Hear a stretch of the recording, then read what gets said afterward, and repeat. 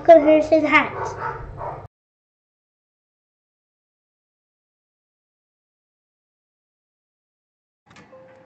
Hey guys, welcome back to Harrison Hacks.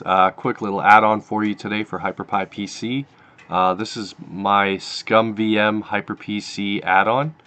It's under 15 megabytes. The link will be available on my Patreon page, so if you're watching this on Patreon, it'll be in the description of this video. If you're watching on YouTube and you're interested in this pack and adding ScummVM to HyperPie PC, go ahead and become a Patreon, and the link will be available to you as well. So let's get started. Like I said, it's a small download, 14.2 megabytes. So what we're going to want to do is we're going to want to take it from where we've downloaded it, and we're going to want to put it on the root of our H drive. Paste. And then just right click, and we'll go extract here.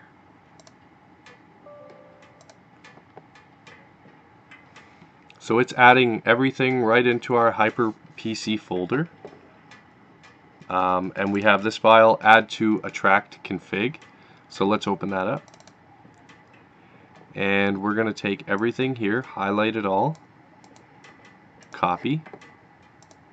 And now we're going to go into our HyperPC, attract, and our attract.config. And we can pick where we want to put this. So I'm just going to put mine as the very last display. So I've got display jukebox as my last. So I'm just going to go beside it, press enter, make that, and enter one more time. And then press left, and then control V. We'll paste it. And now we just save this file. Save. And close. So let's launch our attract mode. This is our HyperPie PC. And I'll scroll all the way to the top. And we have ScummVM. So we'll hit enter. And I've included one game that was freeware, so I included it since it's not illegal to include. And we'll just go ahead and launch. And there it is. And once the game boots, we get into the game. My mouse is already working, keyboard is working, all good to go.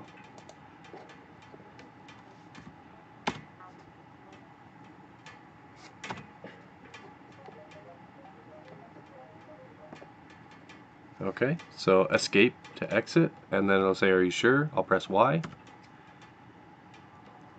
And we're right back to our ScummVM menu. I only have the one game so far. I'm going to show you how your game should be added and where. So we're going to go into our HyperPC folder, ROMs. We're going to scroll down to ScummVM. And you can see my game is in a folder, not in a zip file and not in a 7-zip file. So basically you make sure that your game is within its own folder. If you do have a zip file, just extract it to a folder, and you should have all of these inside for your game. And you want to ensure your folder name matches your wheel and snap. So I have lure, here's lure, lure. And that's it. It's that easy. Hopefully this helped everybody. If you're watching on YouTube, please like the video, subscribe to the channel, consider becoming a Patreon, help support me and my channel and all my builds. I'll be continuing to do all this stuff for as much as I possibly can. If you're already a Patreon, thank you very much. Really appreciate the support. So everybody, just have a good day.